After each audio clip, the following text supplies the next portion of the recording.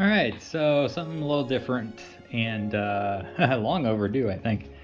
This tower bridge is one of the first sets I had bought in my new iteration of what I do. Actually, it was the second set because I realized the N-scale track fits perfectly going across it. But it wasn't until recently that I realized that this isn't a complete bridge. This is only half the bridge that's actually there.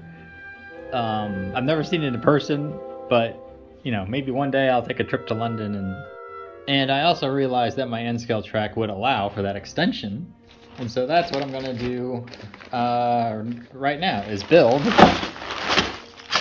the extension on either side. So there's no way this is all gonna fit on my table, but I'm gonna build it out anyway and check it out and see how it looks.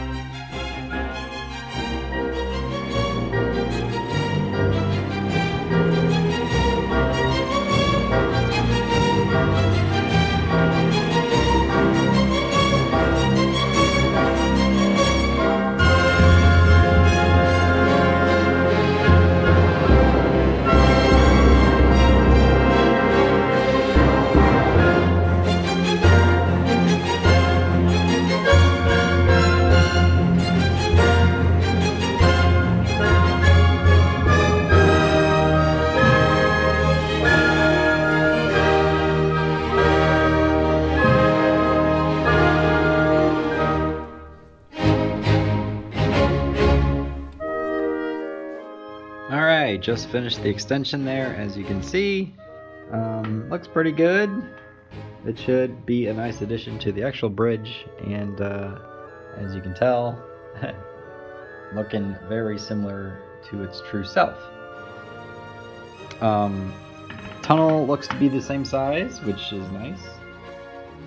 That way the trains can roll right across it, and all of it will be good. It should look pretty good where it is,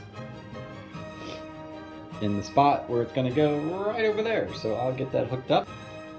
Now, in order to install this correctly, you'll see I moved this back one stud from the original holder, so it's just off one, which will fit perfectly on the extension. And then it's just a matter of taking this guy, popping him off, and then there's a single piece right here. You take that out, and then that's what's going to be connecting right here, and then you just pop it on and all should be well. Slightly different from the instructions that I have. They wanted you to like disassemble this whole thing and build it up, but I'm not going to do that. I'm going to keep it simple and just do it connecting by one stud.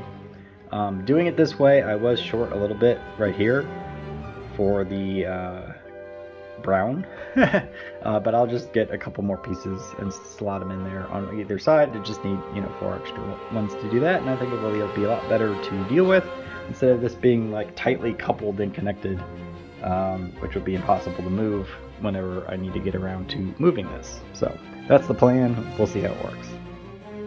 Alright, well here it is in all of its glory, put back in place.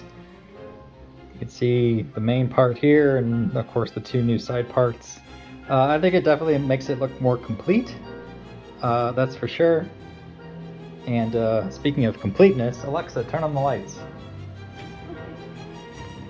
So I had lights in the original one, obviously, but the 2 new towers I don't have lights for,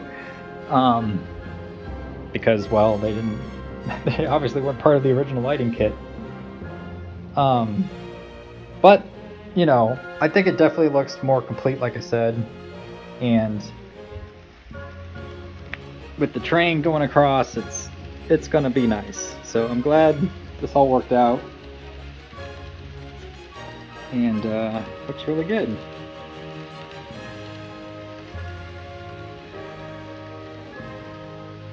This was one of the original Lego sets I purchased because I realized that these tunnels fit 2 N-scale tracks perfectly. So I had to get it once I figured that out. I'm like, oh, that's so cool. I can do, some N scale with the practical bridge.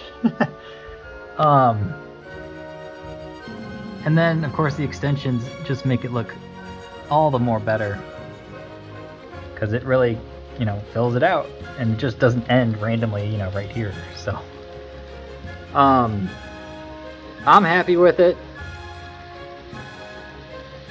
It's very practical for what I have, and it looks good. I put a secret garden up on top, which is actually a skyline of the Wizard of Oz, so it fit perfectly right there. I'm like, hey, that's pretty cool. And I also stuck the cars up here too that come with the set, because I didn't know what else to do with it. So yeah, that's that. So I scooch on back a little more. It's super wide now. Like, you wouldn't really want to put this on a table because there's nothing, it's too big for it. But it looks perfect as, for my N scale layout. And like I said, it's actually practical. No other Lego set I have is functional like that. Like, I got a lot of cool sets, but nothing else that works with the layout as much as this, because it's a real bridge and it really works. So I'm happy with it. And yeah, I think it was $76 to do the extensions, which isn't too bad, for what it is.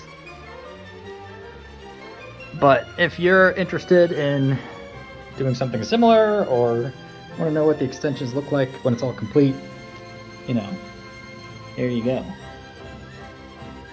I am kind of mad about my lights right here. These have always been really finicky. They're supposed to turn on, obviously, like this side does, but I've been fiddling with them, and they tend to come and go, but I tried forever to get it working for this video, and it just doesn't want to play ball. So it looks, probably you don't notice it until I point it out. But whatever. Here's another train. What are the odds? Coming back across and through that tunnel onto the extension. So yeah, there you go.